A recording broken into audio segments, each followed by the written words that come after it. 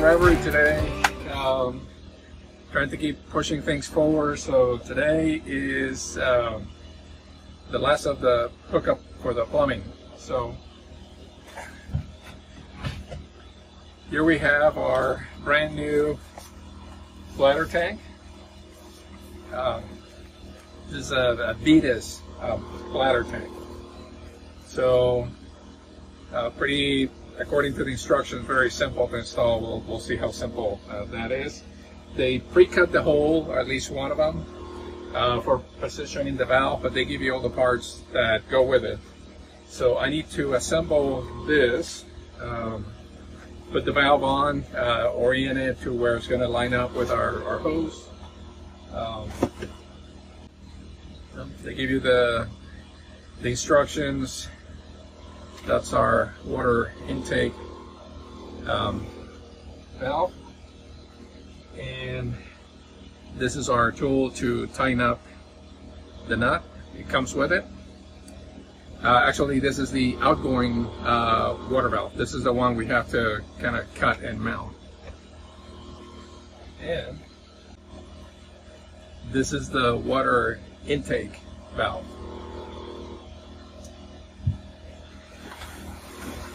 So, because that's a bladder, we have to install some kind of protection for the bag itself, the bladder itself, so it doesn't rub on the fiberglass. So if there's any, even though I painted the locker and it's pretty smooth, they recommend you put some kind of barrier in between the tank and the glass, just so there is no chance of it getting caught on a fiber or getting nicked or anything like that and creating a mess. So this, we're going to basically just put some contact cement on the corners and contact cement on the hull, and then we'll kind of line the compartment with this, and then we can set our tank on top of this. And I just have to, you know, trim it and cut it to size and get all the good stuff done, and we should be able to get our installation completed. I need to give this a little vacuum and a wipe because it's been sitting on that locker for a while, and we want to get it looking really nice and clean before it's done. So let me show you a little bit of what where this is going. All right, so this is our locker, and if you remember from previous videos, I went ahead and painted everything, tidied up all the wires and the hoses, so everything is kind of nice and out of the way. We install our new water intake hose, and the reason I made this so long is because I want to be able to have kind of a curve. So this sits on top of the tank, so as the tank kind of moves up and down from being full or empty, this doesn't get any kind of a kink. When the original, they had it tight all the way to the end, so there was really no way for the hose to move when you fill the tank. So my guess is they never really got full capacity on the bladder tank because it was kind of pinned on that corner in a position where, you know, you can fill it up and it'll kind of push everything this way, but that side wouldn't get filled with water. So by doing the big loop, you know, when it goes up, it'll kind of come out of the way. When it goes down, it'll go down with the tank, and it always will allow for, you know, the tank to get full to capacity. Now, you see that we have kind of all our ties. This is going to be covered with that liner that I showed you. Basically, I'm going to put the liner all the way up to here, covering this. So this, you know, they won't have any sharp edges going into the bladder tank. And then on this side, we have the water intake, and the hose that I ordered was kind of nice because they sent it to you sealed on the ends, so you're not going to get any contaminants inside of your hose. So when I'm ready, all I got to do is cut this end off, hook it up to the tank, and we're up and running. Now, I still have some of the old plumbing here. This was the old outgoing water, and I left it there because I'm going to use it later to run lines so it's easier to have something to use as a guide. It's kind of out of the way because it's over here. This is a drain for overfill. The new tanks don't need it. At least this VETUS tank doesn't need one. You don't need a vent for an overfill, so this is just sitting here unused, but at some point I'll probably pull it out. This is our valve for the drain on our sink, which is right up here. So it comes out back and it drains right out this way. Right now I have it closed because we're not using the sink, so no point in having a valve open. So I'm going to vacuum this, install our liner, you know, cut where I'm going to put the valves, and I'll show you how we're doing that install. Hopefully this is one of those you measure a bunch of times and you only cut it once so you don't screw it up, and hopefully everything will go as planned. And after that we can do a test and put some water into the tank, make sure it's not leaking, and we can turn our water on because everything else is already hooked up. So let me get cleaning and getting this stuff ready. Okay, so I have the tanks. So what I'm doing is measuring a piece of foam roughly about the same size as the tank, and I'm going to cut that off and install it in the locker and use just contact cement to stick it. And after that, I'm going to finish hooking up the valves. This is going to be on this side for the water intake, and I'm going to put the this is going to be the lower corner over on this side of the bag. So I'm going to put the outgoing water on that corner to make sure that there's always downflow pressure from the bag out into the pump. Now, I have a pump, so the pump is just going to suck the water out no matter where I put the valve.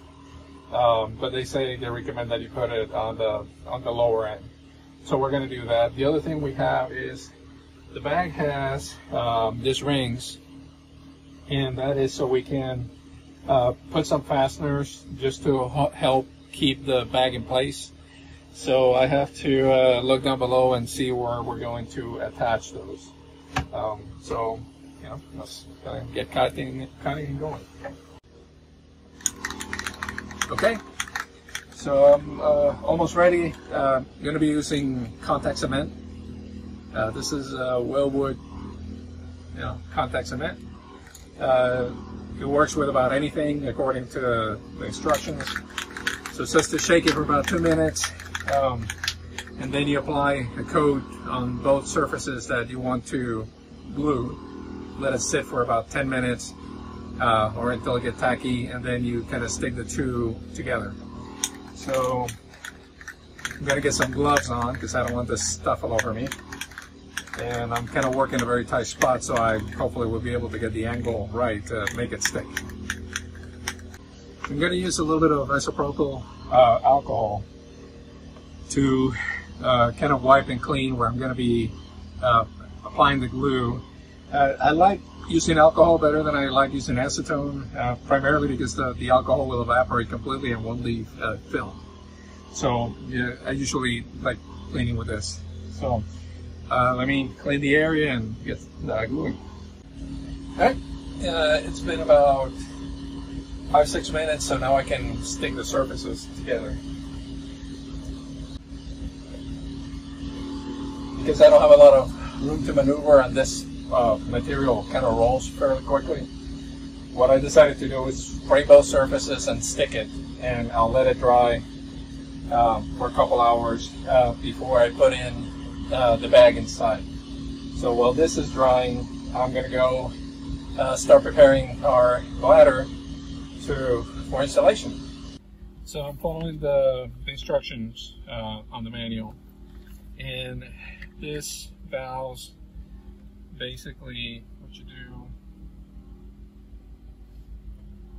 is, if you notice, the valve itself has a recess, and that recess has this washer that has the opposite.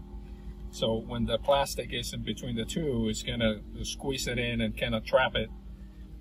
with this lock nut on top. So the trick is you don't want to make the hole too big, so they said to use the ring as your gauge.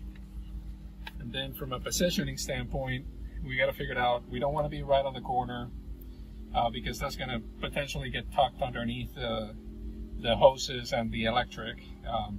So we probably want to be a little bit higher, at least for this particular application. And I may just wait to kind of present the bladder inside of the compartment and kind of see, you know, if this was, you know, full of water, where would the corner point be for this to get attached. After that, we got to kind of mark the ring, use a pair of scissors to cut the hole, and then wedge this inside of the hole and do the assembly. So on this side, it already had the hole, so all I had to do was install it, you know, basically just put the washer. I haven't tightened it because I haven't decided whether I want this further, you know, straight back or maybe up at an angle. I think once we get it inside of the compartment, I'll have a better idea of the angle I want on the valve, and then I can tighten it up with this. You know, go in the holes. And what they say to do is you tighten it, you fill the tank with water, you let it sit and see if you have any leaks. If you do, you tighten it again.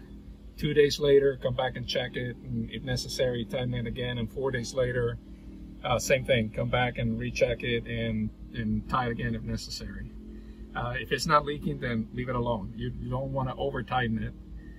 You just want it tight enough that it's going to hold in place and it's not going to leak. So, because basically the bladder itself acts as a gasket once it's pinned in here. So we're pretty close. Like I said, I'm going to wait for this to finish drying.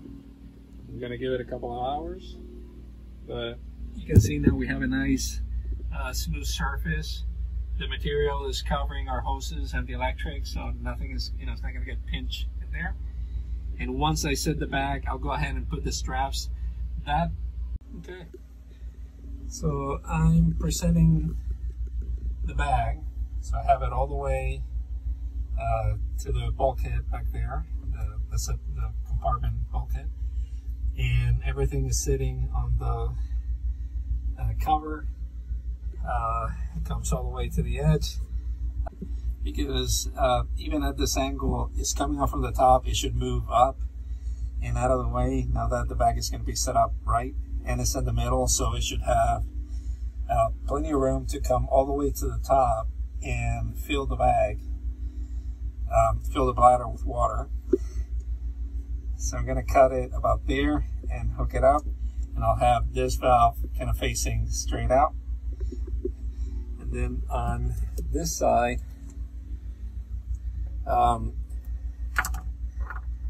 the bladder is going to sit against the side here. So I'm going to install the second valve, the intake valve, or the let's say the outgoing valve to the pump in here, because when the bladder empties, that's probably going to be about the lowest point. It's not going to get caught with anything. And, you know, if the bag stays pretty much in this shape, it just kind of expands up and down. That would be a good spot for the valve to sit. That would be kind of the lowest point as I can get it based on the dimensions of the compartment and the bag that I'm working with. So I'm going to get my pencil and mark that. And then I'm going to secure the upper rings. The border of the bag is right here, so as long as, you know, there's room coming down and water fills up, we should be in good shape. And then I'm going to screw this into the liner. There's an empty compartment behind this for storage, which is this one. I got full of all my hoses, so I can screw in safely without poking a hole. And that's going to secure the upside of the bag. And I'm going to do the same on the back side. And that should be it. I should be able to make the connections, start pouring some water in, and then after 4 days, to make sure I have no leaks, then I can go ahead and clean the bag and sanitize the bag, so then we have potable water that we can drink. All right, so I got my circle marked. Now I need to use a pair of scissors, and they said to be careful not to cut the backside. A razor blade to kind of poke a hole, so I can get my scissors in there, and then I can cut around. There we go.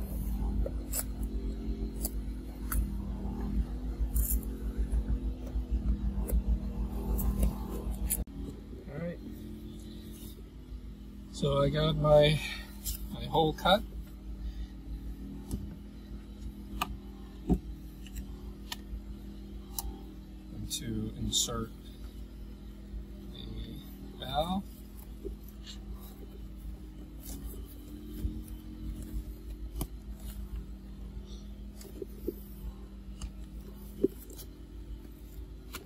There you go. Nice and snug. This one is going to face aft. Remember that when you put the washer, the edge, that little triangular edge, hopefully you can see that in the video, that goes down. So it's basically creating a sandwich and using the bag itself as the washer. So we're going to slide this on top. Okay. Hold the valve, and gonna tighten this all the way down.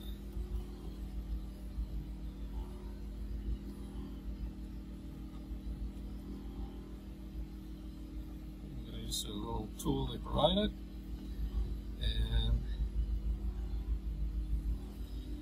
you don't want to over tighten it. You just, according to the instructions, just go until it stops. Right.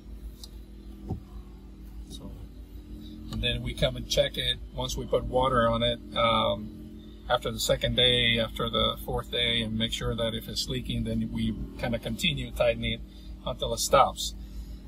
So I'll probably fill it up with water until this area is full, and make sure this is tightened, and then fill up the rest of the bag, and then tighten the other the intake. So this one, we know we want it aft, so let me make sure I put the washer in the right direction, which I did. Actually, look scarier than I thought it would be. I figure if I mess it up, that's a big mess up. So, but I didn't, so I'm happy, and just tighten this all the way by hand. And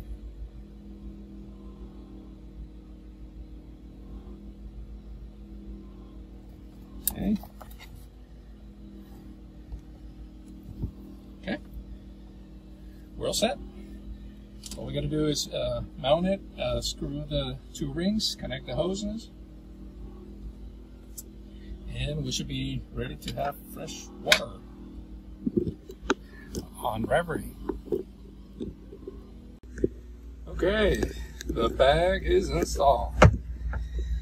So we have our water bladder, we have our liner, everything is strapped in, so that's our outgoing water.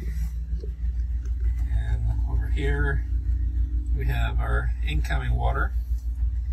And everything is double clamped. And we screwed in the corner just to make sure that this is going to stay in. Now, if you look at it from the outside, you can see what I was saying, that the bag is about a third of the bag to almost a half of the bag is underneath the locker. That's going to work out just right.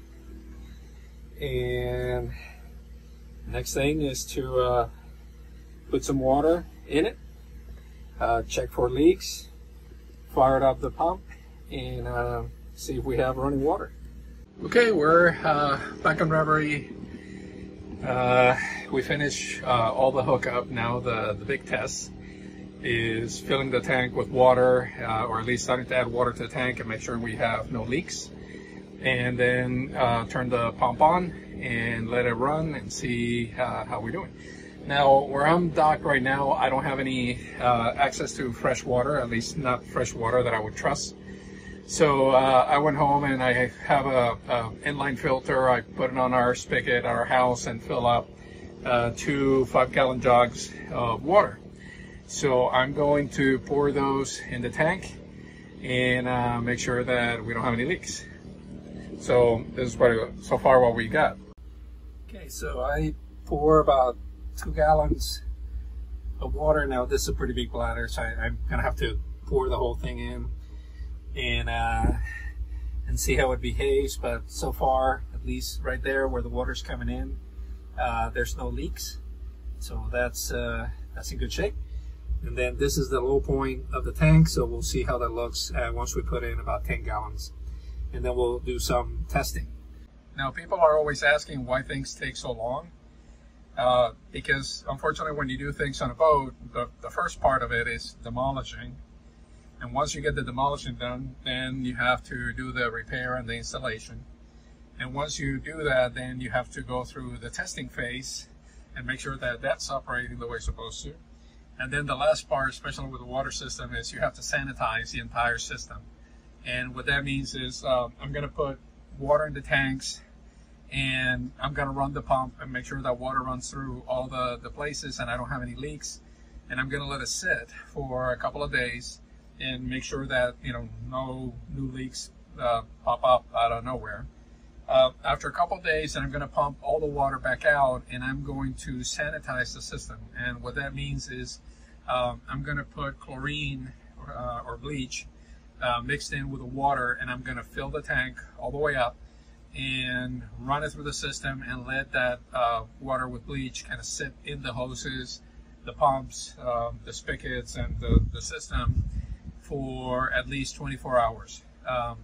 Once that's completed, then I have to empty everything again and then refill it up with fresh water and then rinse it one more time, and then I can fill it up and I can start using the water that's in the tank.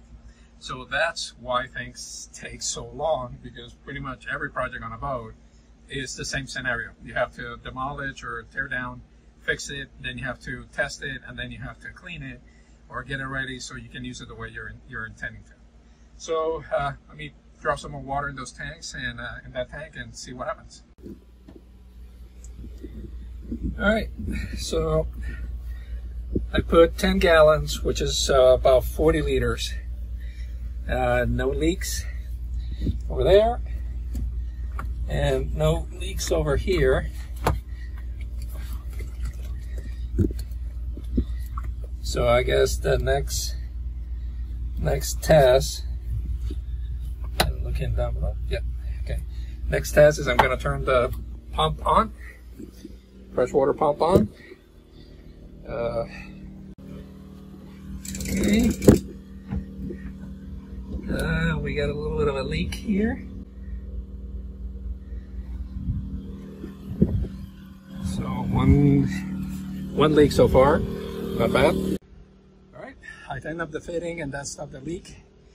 So let me turn the sink on. All right, we got water.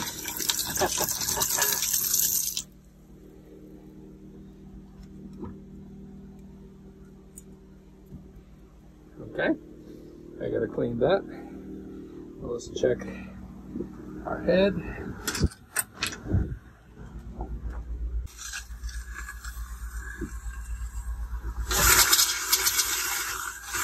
Oh.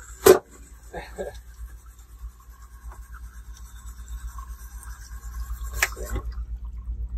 So that stops there. So we can take a shower.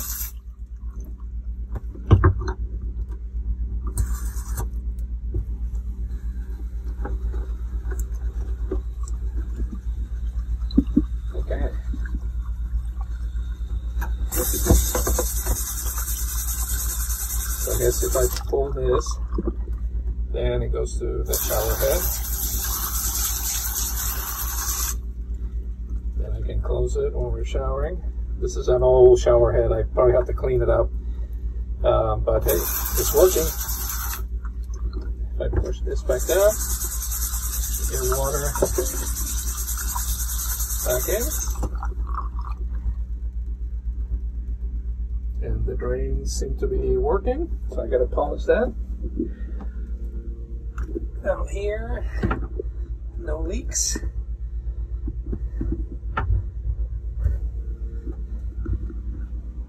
So I think we can call that a success. We got water, running water on the boat. So now I can start the process of cleaning things up now that I have water. And for now, I need to kind of let things settle. So turn all the faucets on so there's water on all the lines. There's water pressure. Sorry, a little hot today. And let me just turn the water pressure off. So now what I'm going to do is just let it sit for a couple days and make sure I don't have any leaks on any of the fittings, especially on the bladder tank. The other thing I'm going to do is kind of monitor with the boat movement, you know, what does the back do, that bladder, so I can, you know, maybe attach it a different way or secure it just to make sure it doesn't shift around when we're sailing. And after a couple of days, if we don't have any leaks, then we can move forward with the next step, which is sanitizing the entire water system. But I'll spare you that. Basically, it's going to be a lot of me filling up the tank with a little bit of bleach. You know, there's a ratio, I think it's 2 drops per gallon or something like that. I have to research and make sure I don't make a mess. But we're going to sanitize it, run water with bleach, fill the entire system, fill all the hoses, let it sit for 24 hours, then rinse it out, and then do it again with fresh water and rinse it out again. And after that, we are ready to start using the water system in Reverie, and the water is potable water, so we can drink it. But I always use an additional filter, so water going in is filtered going into the tank, and the water that we're going to drink is going to go through a filter as well. Well, that wraps it up for this episode. We have successfully added water to Reverie. If you like our videos, please click on the link below and subscribe to our channel. We are sharing everything we're doing on Reverie. Hopefully this will help you with your project. And, you know, we'll see you in the next chapter. Thank you for watching.